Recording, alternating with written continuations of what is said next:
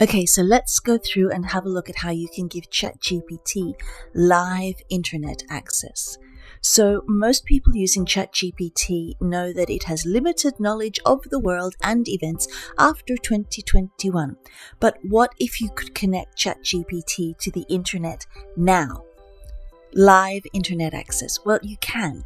There is a Chrome extension. So if you go to the Chrome web store, you'll see Web ChatGPT with internet access Chrome extension. So go there, pause this, go there and install that, and then come back when you're at this screen. So you'll see your ChatGPT screen has changed, and down at the bottom, you now have web access. Same ChatGPT, but now your ChatGPT is connected to the internet. How cool is that? Okay, so let's test this out.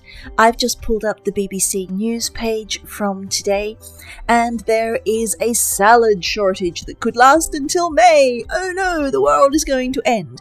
So let's go over to ChatGPT. So you'll see the current date as I'm recording this is the 24th of February. So I've asked it to write a news story about the salad shortage in the UK that could last until May. And it went through and it did that. And you'll see it gave its references and where it came from. So you see that's today's date. And it has given it referenced a news article from February, one we don't know the date, and one from just 2 days ago. And so if we scroll down, we can see what it came up with, and I will do this live in a second as well. But if you go down to the bottom of the screen, where you have your web access, you have a certain number of results that you can come up with. You can specify the date range, well, at least broadly, and any region. So a whole bunch of different countries that you might choose, and default prompt or a new prompt.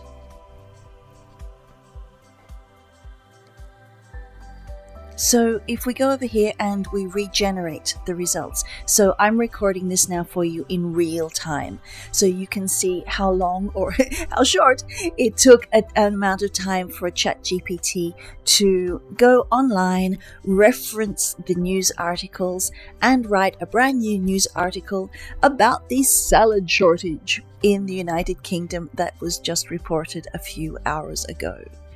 So let's go through, and it does its thing, and it types away very, very merrily.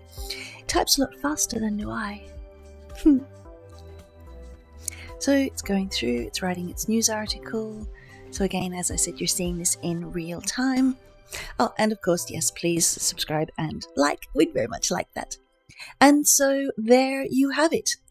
There is connecting ChatGPT live to the internet. So have fun with it. Bye.